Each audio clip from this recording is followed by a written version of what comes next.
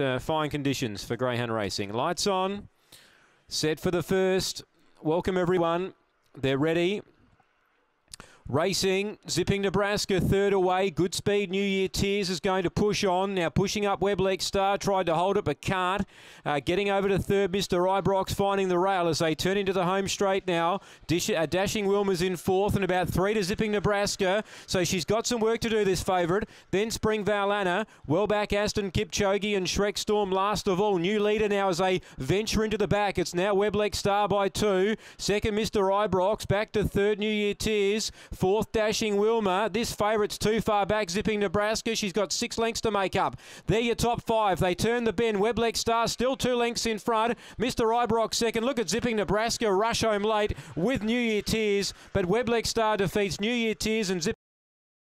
Mr. Ibrox fell in for fourth from Shrek Storm, Aston Kipchoge, Spring Valana, Dashing Wilma.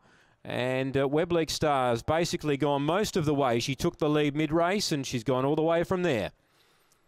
Weblex Star, number 3, defeats 6 New Year Tears, who came again, and third, Zipping Nebraska, who got a mile out of her ground. She's come storming up on the rail to get third. It's 3, 6 and 7. And fourth placing, probably number 8. Time is 42.92. 42.92 for Weblex Star. It's a new PB. Neville Leckel, his team's been going well. There's no fourth in the frame yet. Thought number 8 probably did enough, but perhaps it's a bit tighter than what I originally thought. 3, 6, 7 are in the frame, Tony. 42.92 the time after race 1.